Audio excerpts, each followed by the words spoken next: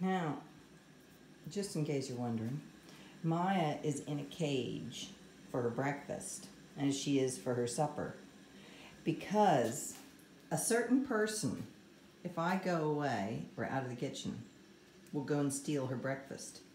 Even though he has breakfast right here, he much prefers everybody else's breakfasts first.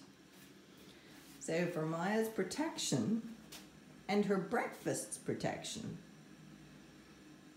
because she doesn't eat it right away. As you can see, she's going to have a sleep first, having done morning rounds and rushed around in the fields, before she has her breakfast, which she's left alone. So that's dog life. This is the only way Maya will get food, is to put her in a cage so that she'll eat it when she feels like it, not when he feels like it. Because if he feels like it, there's no breakfast for Maya. Isn't that right, Inca? Whereas you eat your breakfast, don't you?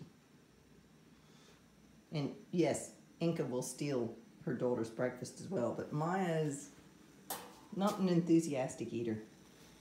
Anyway, the kettle is on. The aga is clean. The cat is back on the aga.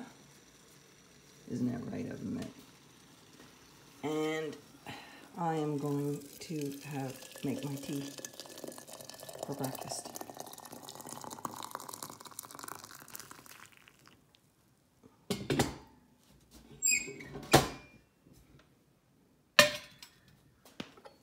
So, tea's ready. And Oven Mitt is back on his throne.